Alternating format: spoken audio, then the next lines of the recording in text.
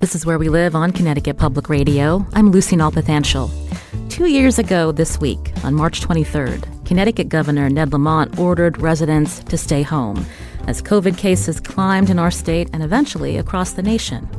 Today, the government's approach to the pandemic is markedly different than those early months because of the availability of the COVID vaccine and certain treatments.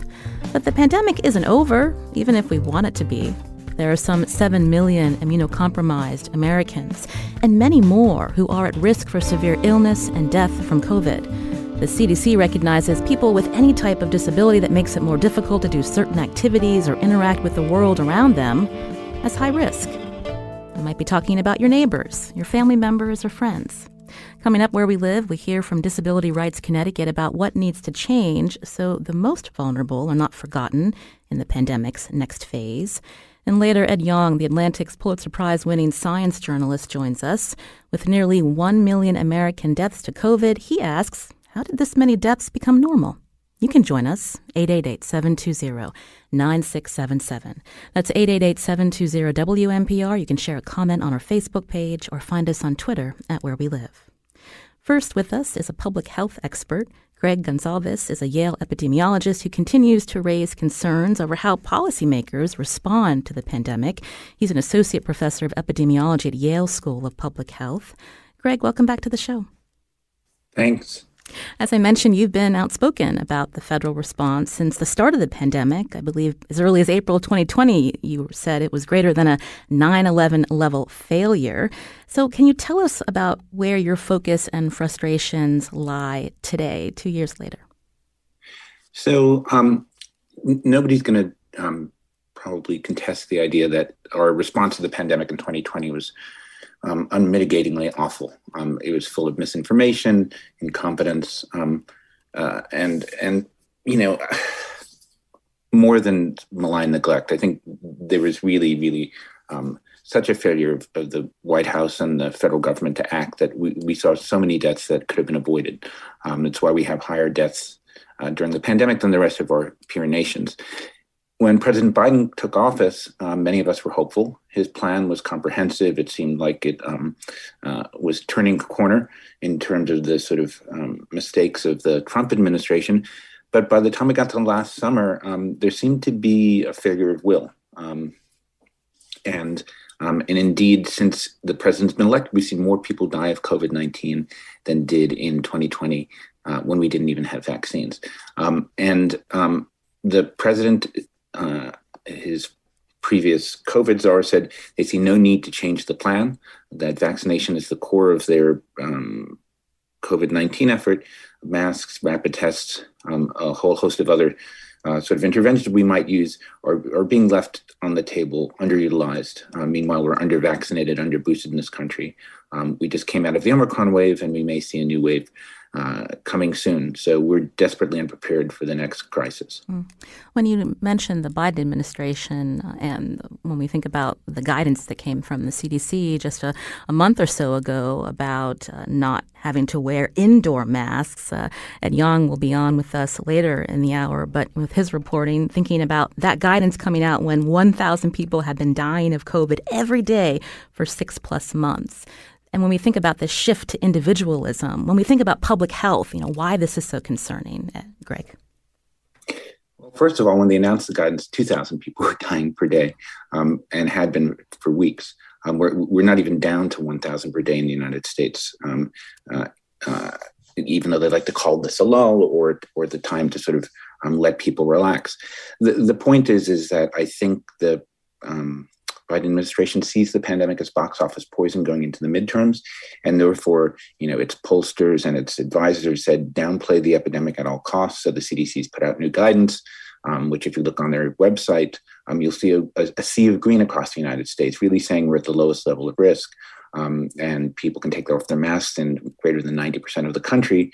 If you just simply search their website for their maps from last year, you'll see a sea of yellow and red in that there are still places with pretty high community transmission across the country, which put people at risk. Remember, we have many under fives. We have most under 5 children unvaccinated.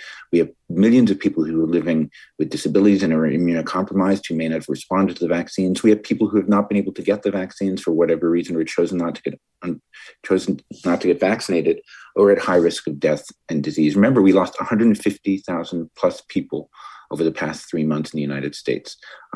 That is not the sign of a benign, mild variant. It's the sign of a public health catastrophe and a public health failure. When we think about, again, the White House, just a few days ago, Dr. Ashish Jha announced will be the White House's new coronavirus response coordinator. So what's your take on his role to guide the Biden administration in this next phase of the pandemic? Because as you alluded, cases are rising. This variant of Omicron, looking at cases rising in Europe and Asia, while protections in our country are lax. Well, I'm very hopeful that Dr. Jha, as a medical and public health professional, is going to take some sense into the West Wing. He's going to have proximity to the president and Ron Klain and others in the White House, and they need to stop playing political games with the pandemic. Yes, everybody is tired and exhausted, but saying that it's up to you to protect yourself in the next year that we may see wave after wave hit our shores is just irresponsible. It puts the burden on the immunocompromised, the disabled, the unvaccinated, and it also takes the public out of public health. Public health is a collective responsibility. And the idea that vaccination only is the main go-to strategy for the Biden administration makes no sense. It's in conflict with its own plan from January 2021. So I'm hoping Dr. Jha can shake some sense into the White House and tell them the unvarnished truth about the risks and how to mitigate them, and not just sort of feed them what they want to hear. When we talk about the immunocompromised population in our country, as well as people with disabilities, that they're high risk of if they were to contract COVID, thinking about some of the protections that were in place that are no longer, of course, everyone looks to masks. But if you could broaden that and talk about, other strategies that public health was using to track this virus that are also, again, it's problematic when we think about, as you say, so many people want to return to normal, but we're not there yet. No, and normal is what made us vulnerable in the first place. We had a weak public health system, really feeble social protections compared to our industrialized nation peers. But, everybody's talked about the Swiss cheese model of disease mitigation, and it's not just masks. Mm-hmm. First of all, we can make masks available. N95 should be readily available to every American household so that people don't have to go searching around for them. Rapid tests also need to be available. I know they were sending out a couple of boxes to us by the U.S. Postal Service. I got mine, sometime towards the end of February, even though I had ordered them on the day that the program went live. We should be upgrading ventilations in schools. We should get the Congress to pass the new COVID relief bill, which only had a modest amount of new COVID money in it. And we need to deal with vaccination around the world. So there's lots of things on our plate that we can do that are far from mandating masks or mandating vaccines. There's stuff we can do that's easy, low threshold, but the White House seems to have no interest in it. You're hearing Gregg Gonsalves here on Where We Live. He's an associate professor of epidemiology at Yale School of Public Health. As we talk about this next phase in the pandemic, Greg, you'd mentioned, again, the new BA2 subvariant. And when we think about even metrics that we should be watching in this potential next wave, and what did you want to share with our listeners?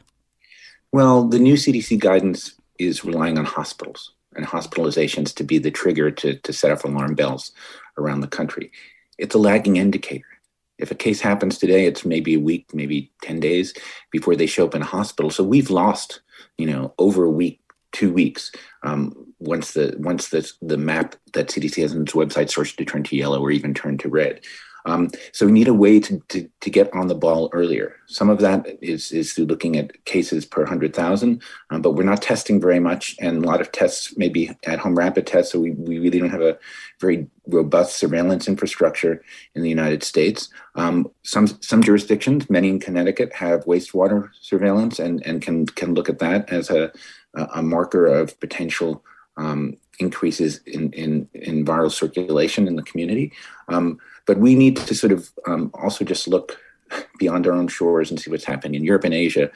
to know that we may be late to the BA2 game, but it is here. It is rising in terms of its penetration into the proportion of cases that it's responsible for, and we got to be ready for seeing a wave that's going to potentially inundate our hospitals. We don't know how it's going to play out here. There have been many sort of iterations of the BA1, BA2 phenomenon. Some countries have had less of a crisis with both. Some have had one or the other sort of overwhelm their health systems.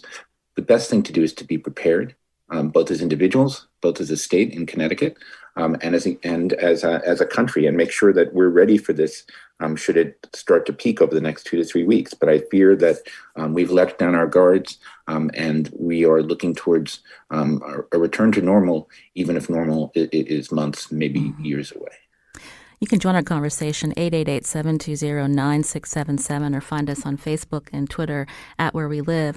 Coming up, we're going to be talking with a woman who's with Disability Rights Connecticut when we think about all of the Americans that are high risk and how, in this, again, this emphasis for many of us, we want to return to normal, but the fact that so many of these people have had to stay in their homes. And again, when we think about deaths, nearly 1 million in this country, the fact that, it just seems like there's not a lot of care in what's happening in this population, or the fact that 1 million nearly dead, but 9 million Americans still grieving, Gregg. When we think about that collectively, what's your opinion? So we've had close to 1 million deaths, right? And many of them are avoidable. And there's many terms that have been used to describe death by public policy: social murder, structural violence. These were largely deaths that could have been avoided, not in totality, but we did not have to have the worst death rates compared to our industrialized nation peers across the world. We just simply didn't. And as you said, for every person who dies from the pandemic, we have 9 people grieving. So we have 9 million people at least grieving. Think of all the kids without caretakers, without parents, without somebody at home to take care of them. We have a new generation of COVID orphans across the United States, and this is the price of this sort of rush to normal. I want to go back to normal. I want to go back to doing what I did in 2019, but I'm not going to do it through wishful thinking and putting the crisis behind us in the current moment because it's more convenient for me, more comfortable for me as I sit at home talking to you.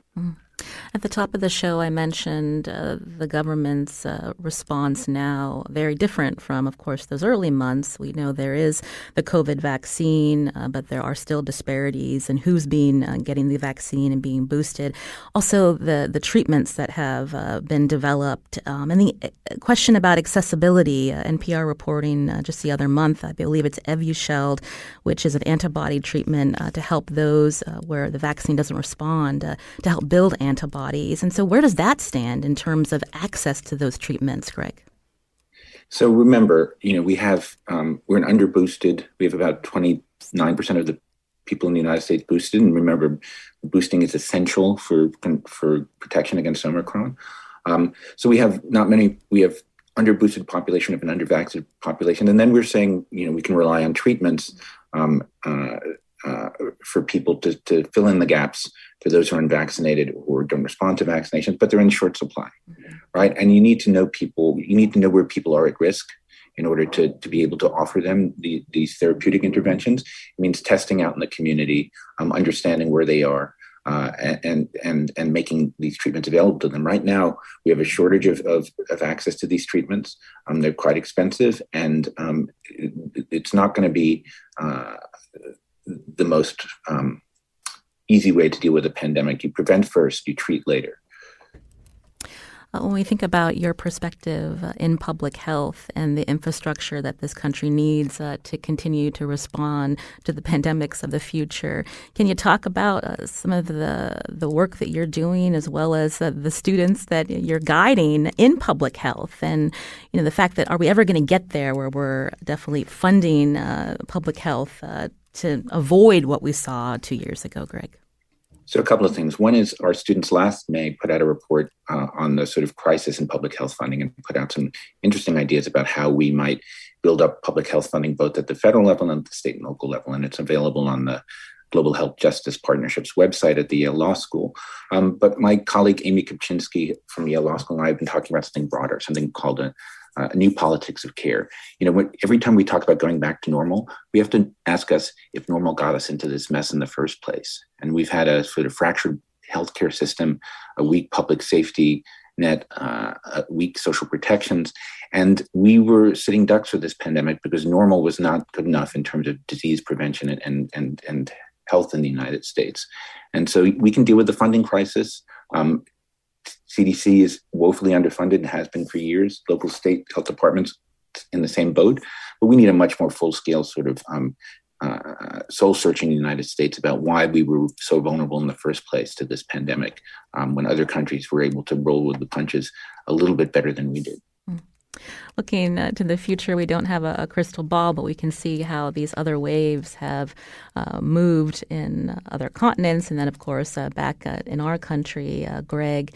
But when we think about this next month, and are you concerned that if there is a need again for much of the public to return to indoor mask mandates, what that'll mean for people who, again, have made this a polarizing issue versus interdependent? We all rely on each other to stay safe. Well, the way I think about it, we hope for the best and we plan for the worst. But what seems to be happening in the United States is that we hope for the best, and that's it, right? We don't make any plans for any eventualities that might confront our best wishes. So, look, we don't know what's going to happen over the next few weeks with BA2. We don't know what's in store for us this summer, this fall, this coming winter. The point is we can't give up, right? The virus doesn't care how we feel about masking or feel about vaccination cards or feel about the state of the pandemic. We have to minimize the social and economic catastrophe that this pandemic has brought upon many American families, but we also can't turn our eyes away from the things we can do to keep each other safe, keep our community safe, keep our country safe. So it's been a hard 2 years. There's no way of getting out of it except through it, which means dealing with the social impact of the pandemic and all the mitigation efforts we've had to make, but also taking prevention seriously and realizing that nobody wants to catch COVID, and you can prevent it. We can prevent it as a community, as a society, as a country, if we invest in the right things. Again, you've been hearing Gregg Gonsalves here on Where We Live, Associate Professor of Epidemiology at Yale School of Public Health. Always a pleasure to hear from you. Thanks for your time today. Thanks. You're listening to Where We Live on Connecticut Public Radio. I'm Lucy Nalpathanchel. Coming up after the break, we hear from Disability Rights Connecticut about this phase of the pandemic. And later, Ed Yong, a science writer for The Atlantic, joins us. What questions do you have? You can join us too, 888-720-9677, or find us on Facebook and Twitter at Where We Live.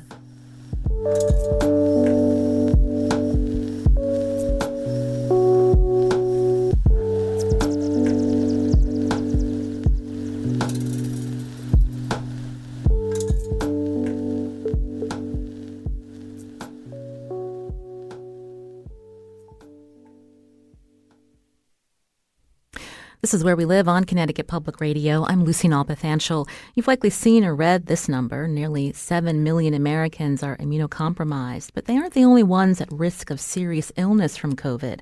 The CDC says some people are at increased risk of getting very sick or dying from COVID-19 because of where they live or work, or because they can't get health care. This includes many people from racial and ethnic minority groups and people with disabilities.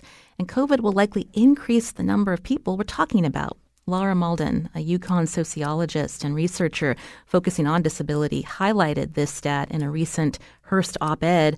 Quote, the American Academy of Physical Medicine and Rehabilitation estimates that long COVID will add as many as 22 million individuals to the U.S. population of disabled people.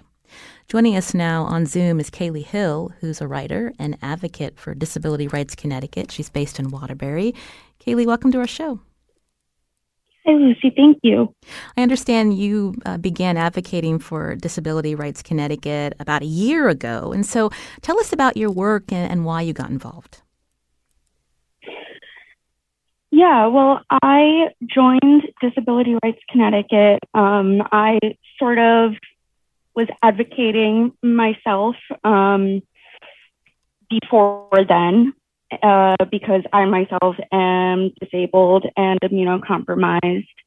And it was just, it felt like the right thing to do, the right place to be in terms of the work that is important to me and what I enjoy doing, which is, advocating for people with disabilities.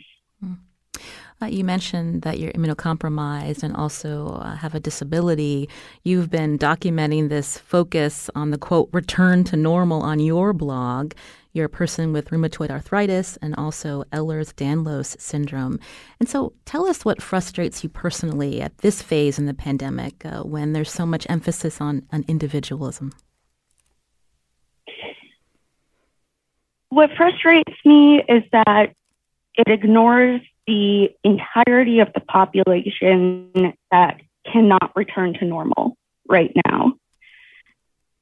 Immunocompromised people, and by the way, I'm so glad that you've brought up that high risk is more than just immunocompromised people, because that's such an important thing to state. But immunocompromised people, and I believe Gregg said this as well, we don't know for sure how the vaccine has affected us. We have been told, and this is, talking to the community, we have been told to essentially act like we aren't vaccinated, even when we are. And that means, staying away from indoor places where there are a lot of unmasked people, which, is very difficult to do now. What has the life been like for you the last 2 years, Kayle, if you don't mind me asking? It's been interesting. It definitely a lot of time inside and a lot of anger that I've had to work through over the past 2 years. Growing up, being a sick person, I was diagnosed with rheumatoid arthritis in infancy, so it's something that, I dealt with even through swine flu in, 2009. So I have become very adjusted to the attitudes that people have towards people with disabilities, but I've definitely seen it reach new heights during the pandemic.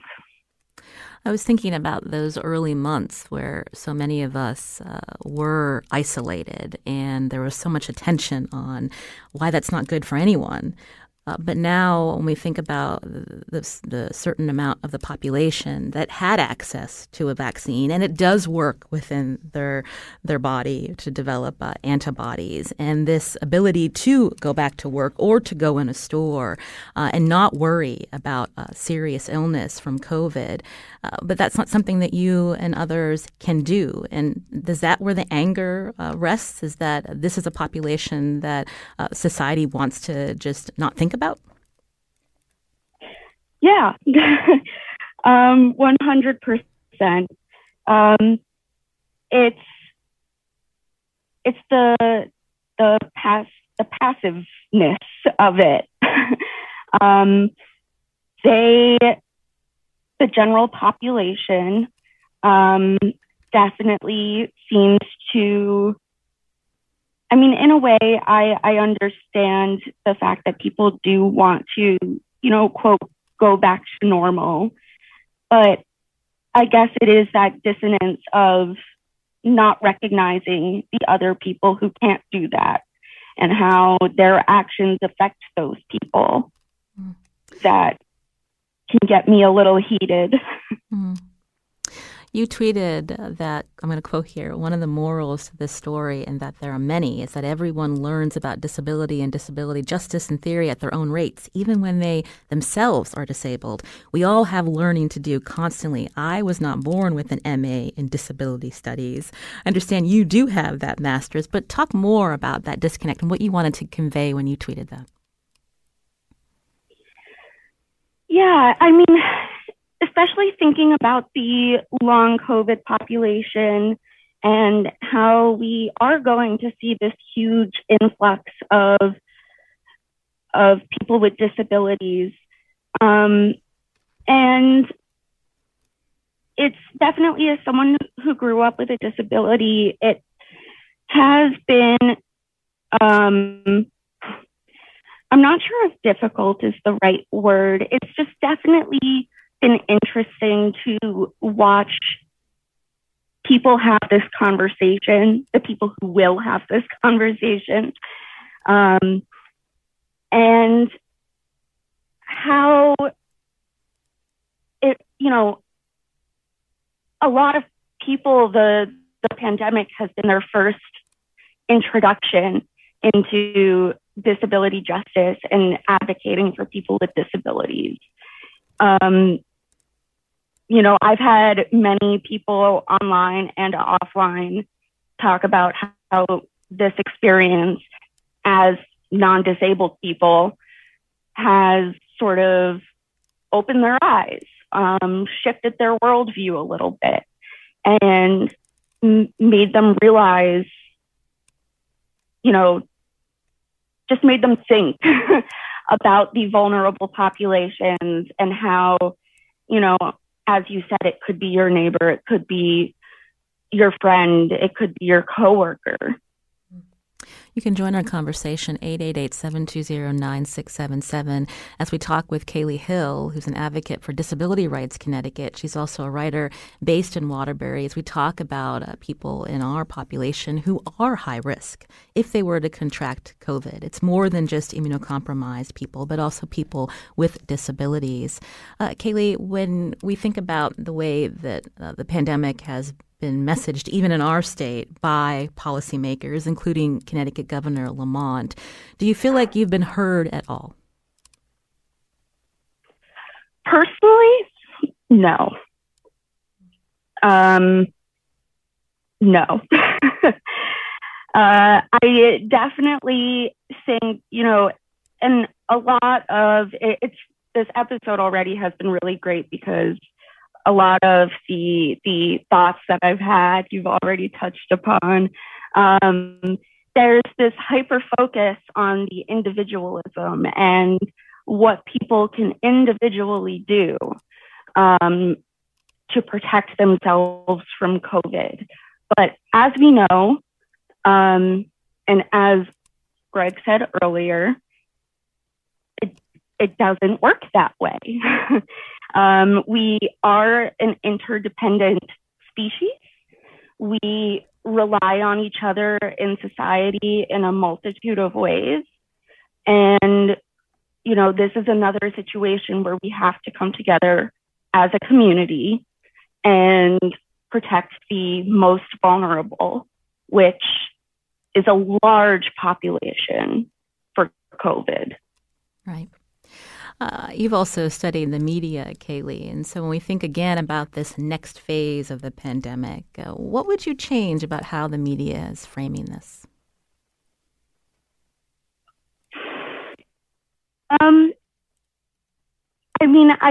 I think framing it more as a community, how we have to form a collective solution to the pandemic.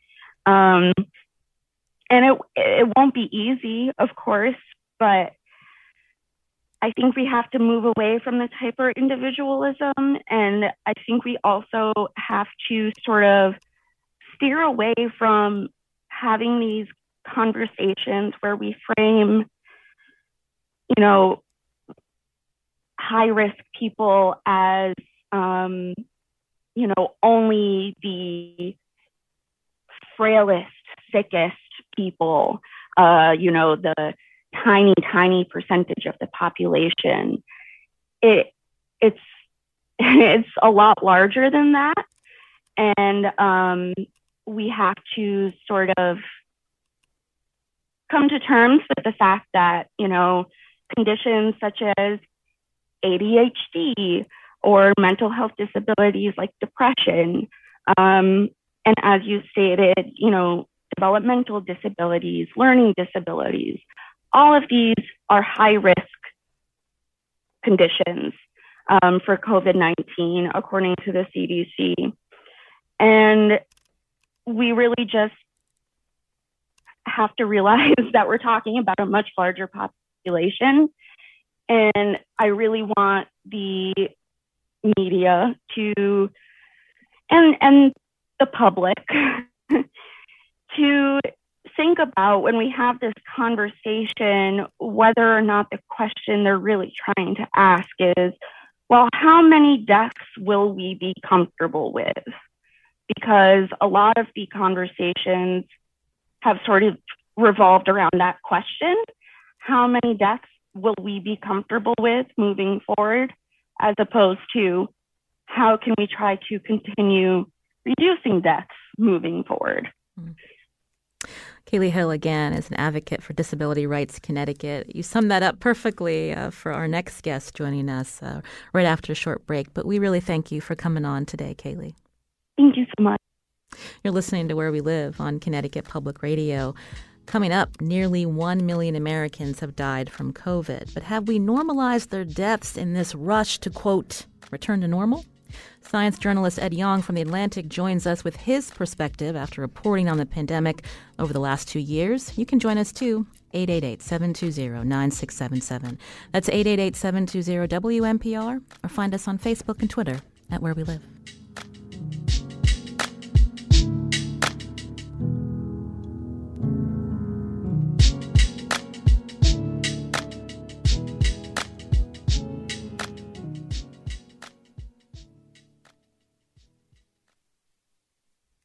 This is Where We Live on Connecticut Public Radio. I'm Lucy Nalpathanchel. My next guest won a Pulitzer Prize for explanatory reporting for his work covering the pandemic.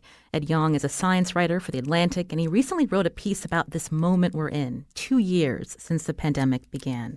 Yong asks, how many deaths is society prepared to tolerate? And who are the people who will be impacted the most?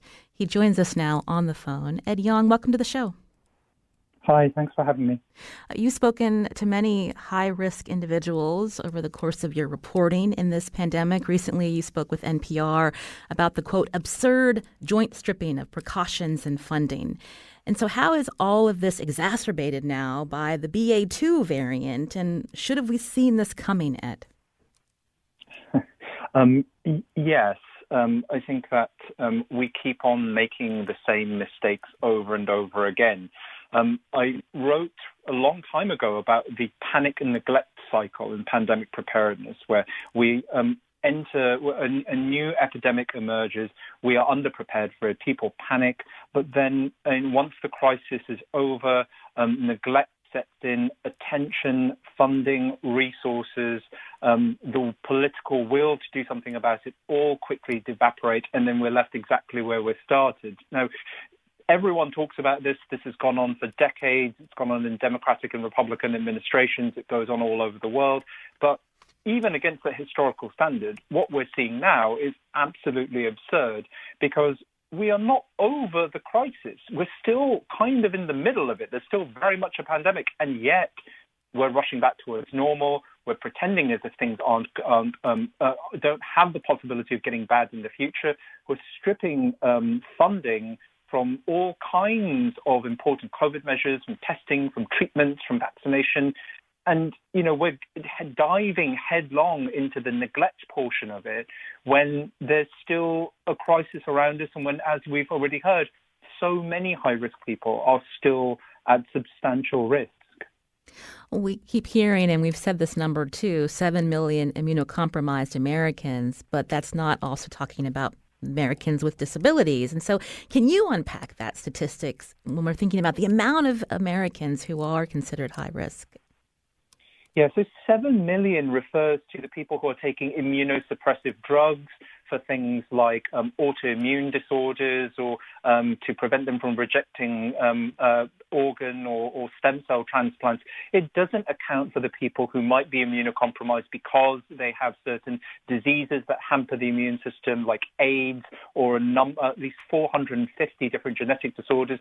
And it doesn't include people who have weaker immune systems just because of aging. As we get older, our immunity gets weaker. So as we sort of heard, but it's always worth reiterating, this is a substantial number of people around us.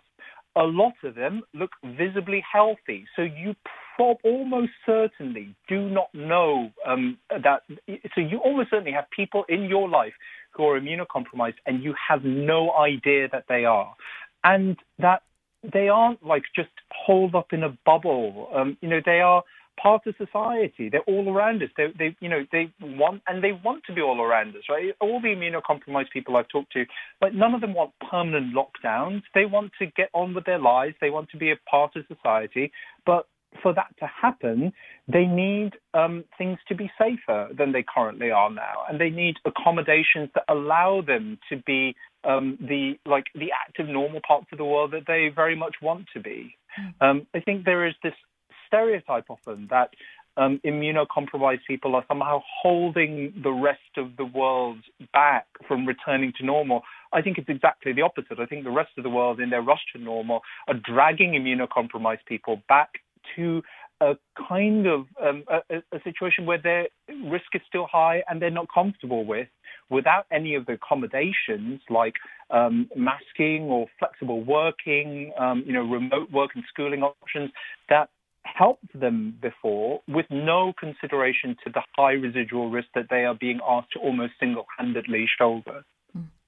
You've also written about, when we think about this, the general population wanting to get back to normal and how the damage is hidden from view. Can you talk more about that, Ed? Yeah, so I wrote about this in the context of the deaths that the U.S. has accumulated. When we passed 100,000 recorded deaths, the New York Times on its front page called it an incalculable loss. And now as we're heading towards 1 million, well, what's 10 times incalculable? Why have we started to normalize to the sheer numbers of deaths we've seen? Why is it that we've had more than 1,000 deaths a day for almost half a year? And at the same time, when we had like our fourth and fifth most deadliest months of the pandemic so far in January and February of this year, everyone was talking about returning to normal, about lifting restrictions. I think there are lots of different reasons. The virus is invisible. A lot of the ruin that it inflicts on people's lives are hidden from public view. It's obviously been 2 years and people are tired. We're also tired of just failing at this. I think failure breeds fatalism, and our continued inability to control the pandemic makes people throw up their hands and say, well, what am I supposed to do? But I think two of the most important factors here are that the pandemic has disproportionately hit some of the most marginalized people in our society: elderly people, immunocompromised people, poorer people in low-income jobs, Black and brown people, people whose deaths were often overlooked even before the pandemic happened and are now being marginalized in death, even as they tend to be in life. And while epidemics do tend to flow downwards into society's cracks, medical interventions rise upwards into its penthouses. So the most privileged people among us were including many of those who work in the media and in policy-making spheres, were able to very quickly and very easily get vaccinated, and then quickly decided, apparently, that everyone else was therefore safe. And that discrepancy between the people who are most impacted by COVID and who continue to be most impacted by COVID, and the ones who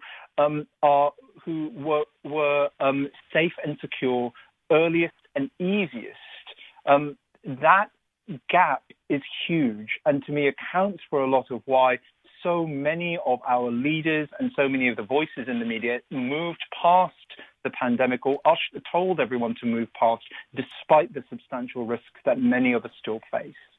You're hearing Ed Yong here on Where We Live, science writer for The Atlantic, as we talk about the pandemic 2 years on and the fact that it is not over yet, although many people would hope that it is and are acting like it is, but that again puts at risk so many Americans who are immunocompromised, also those with disabilities, the focus of our show today. You can join us if you have a question, 888-720-9677, or find us on Facebook and Twitter at Where We Live. We heard earlier from Yale epidemiologist Gregg Gonsalves about the dissonance, the fact that also policymakers are paying more attention at this point, it seems, to public opinion versus what public health experts are warning. And so I'm wondering if you can talk about that, Ed, as we move into this next year. And again, everyone's looking at this variant and the cases rising in Europe and parts of Asia. Yeah, I think that I don't think that this is that we have seen our last surge. And I think that if we were smart, we would use the lull times, not just to get the much needed, time with our loved ones, a chance to recuperate. Individually, I do think that people should do that. But policy wise, for the whole country, we need to use these times to strengthen our defenses against future surges. And if not future surges, then certainly future variants, future viruses. This is not going to be the next pandemic that hits us. But we aren't doing that. We're sort of dismantling everything. COVID funding is going away, just as funding for past epidemics went away. Testing is going down, contact tracing is going down. Our supplies of important medications that immunocompromised people have, pinned their hopes on while everything else reverts back to normal. Those medications were always in short supply and will be in shorter supply. We're just not getting ready, and that is truly shocking after 2 years of these cycles. It's just baffling to see how little we have learned. And I want to point out that you talked about how our policymakers seem to be paying attention to public opinion rather than what public health experts are saying. I'm not even sure that's the case. I think they're sort of paying attention to this warped perception of what public opinion is. If you looked at the opinion polls for the longest time over the pandemic, they supported very broad, they supported measures like mask mandates. They supported protections that kept people safe. And that support often got lost amidst this idea that everyone hates these things, everyone wants to get back to normal. One study recently looked at a representative samples of Americans and gave them a choice between two post-COVID futures, like a back-to-normal option that was emphasizing economic recovery and this Build Back Better option that was trying to reduce inequalities and create a more progressive future. And most people preferred the latter, the more progressive future one. But they also assumed wrongly that most other people wanted the return to normal and that future was more likely. This is a thing called pluralistic ignorance, where people think that majority views are actually minority ones and vice versa. And it happens often because of active distortion by politicians and by the media. And I think that is what we have seen. And it's unfortunate because it means that by wrongly assuming that everyone wants to return to the previous status quo, we foreclose the option of building something better in its place. Mm. We hear about COVID fatigue. Do you have fatigue for being one of the journalists who's helped us understand this pandemic and looking at what the data show and, seeing, as you mentioned, this warped sense that some policymakers are paying attention to at this point in the pandemic, Ed? Yes, I was fatigued in the summer of 2020. I'm not sure there is a word for what I'm feeling right now. But put it this way, I interview a lot of people who are extremely burned out. I've talked to healthcare workers. I've talked to immunocompromised people. I've talked to people who are grieving loved ones that they lost over COVID. I've talked to long haulers who are still dealing with the symptoms that began, for them months or even years ago. A lot of these groups have just had enough. They are worn thin. They are stretched thin, and I sympathize with that a lot. I think that we have been told and taught that the way to think about the pandemic is through the lens of individual risk analysis. What is my risk right now? And I think that is entirely wrong and deeply misleading. I think the question that animates the pandemic always has been and still is, who bears the risk that remains? So I am thinking about the people who have been disproportionately harmed by COVID and continue to be disproportionately harmed. And the reason everyone should think about that and center policies on those groups is that those will be the same groups who will be harmed in future surges, future variants, future pandemics, to the detriment of everyone. The pandemic should have shown us that we are all deeply connected, and in a profoundly unequal society where marginalized groups are left to fend for themselves, everyone suffers. And so if we really want to get better at this, we ought to be taking a more a focus that is much more about reducing the risk of the people who bear the highest risk. I'm not sure that's what we're going to be doing, and so my fatigue grows. But I'm glad that shows like this are shining a light on exactly that problem, because I think that we all need to pay attention to it. Mm. You've also done writing focusing on some of the solutions, the fact that the pandemic has shown that our system is unfair and unjust, thinking about ways to make sure that there is access for all to health care, even to help the poorest of individuals, and the access to antivirals and other treatments as we move forward. Ed, any last thoughts that you wanted to share with us? I'd asked Gregg earlier about this moment where there's now a new White House coronavirus coordinator, Dr. Ashish Jha, and how thinking about the federal response in the hands of a public health expert, is this a good move as we move into this next phase? Well, I wish him well, but I think that it's going to be a hard slog. Despite appearances of contrary, things seem quite good right now. I think there are further challenges ahead. And as I've said before, I think we are already barreling towards the next pandemic because we have made specific policy choices that have weakened our ability to handle pandemics in general.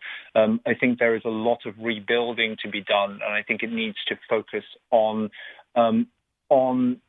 issues of inequity. I think if your focus is only on the richest areas, the most privileged areas, the areas with the most resources, we're going to fail again as a society. And I'm not sure we can afford to keep on doing that. At the very least, our healthcare system cannot handle a future in which we keep on going through hospitalization surges again and again.